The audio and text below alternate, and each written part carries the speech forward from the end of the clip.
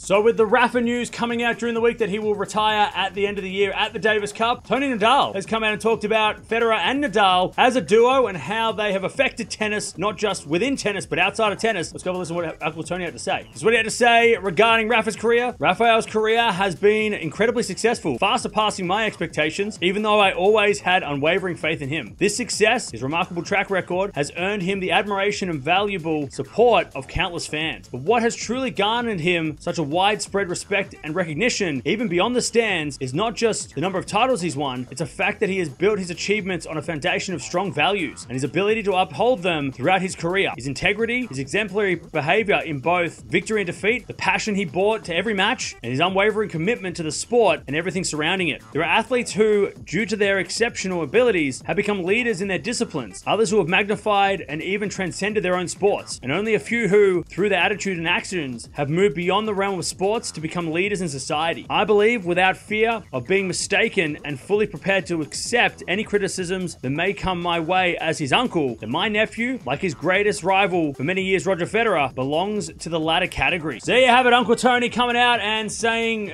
talking about Rafa and a little bit about Roger as well, how they've extended, kind of transcended the sport, not just in tennis, but of course in society, as he mentioned. Where does Uncle Tony rank in terms of greatest coaches of all time? Because he was the one who coached Rafa from, basically a toddler into the main tour, through the junior circuit for a little bit, not really, but didn't really play much juniors Rafa, but into the ATP, and then of course beyond anyone's expectations of what he could do, the king of clay, and then of course taking the Grand Slam record off Roger for a couple of years. Where is he in terms of, best coaches of all time? He's got to be up there. He's got to be up there along with guys like Marian Vida, of course with Novak Djokovic. Man, Uncle Tony, very, very nice words to say about his nephew. Of course you'd expect that, but let me know down in the comments below. What do you think about Uncle Tony's comments? Do you agree that Rafa and Roger have transcended the sport? Do you think Novak should be in that conversation? Has he transcended the sport in the same way as these guys? But there it is, Uncle Tony talking about Rafa after Rafa announces his retirement at the end of the year.